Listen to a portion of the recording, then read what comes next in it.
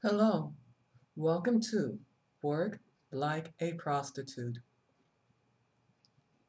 You can work 7 a.m. to 11 p.m. feeling like a professional hooker, or you can change things.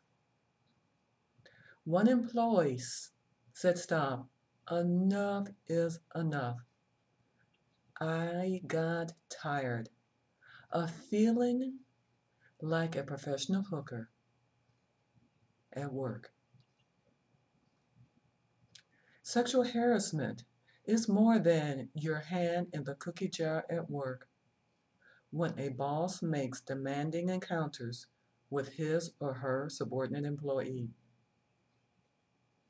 the candy label of sexual harassment is being removed.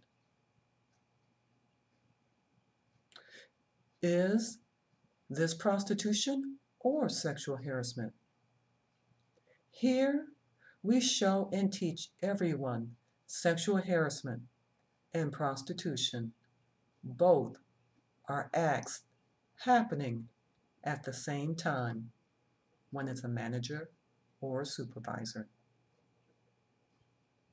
Thousands of professional workers in corporate America, in the restaurant industry, in the airline industry, or professional factory workers are made to feel like hookers at American companies.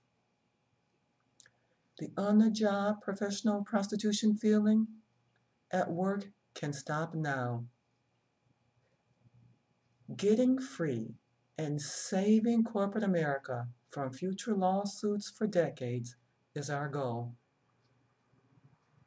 Sexual harassment has a boxing 1-2 punch in these books.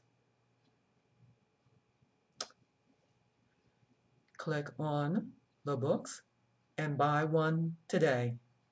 Change your world, change your employees' world, and change corporate America today.